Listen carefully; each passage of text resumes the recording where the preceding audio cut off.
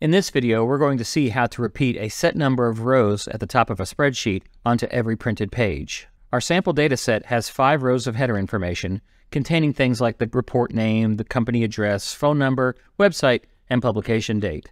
The data has columns like the sale date column, as well as the cost and sales columns. One of the problems with having a table that is several hundred rows deep is that when we go to print this information, in the print preview, we can see that the first page has all of the header information, but subsequent pages lack that information. It's easy to be looking at page 7 and not remember what those dates actually represent. Are those the order dates or are those the sale dates?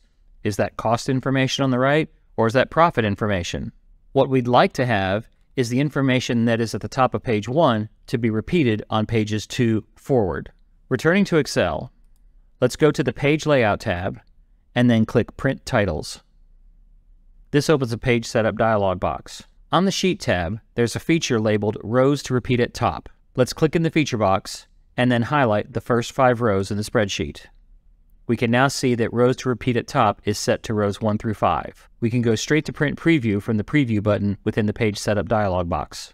We can see that page 1 remains unchanged with the complete header information, but now all subsequent pages have that same complete header information.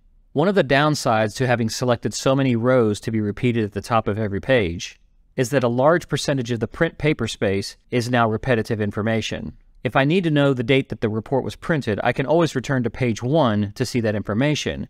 It's really only the table's header that I need repeated from pages 2 forward. To fix this, let's return to regular Excel.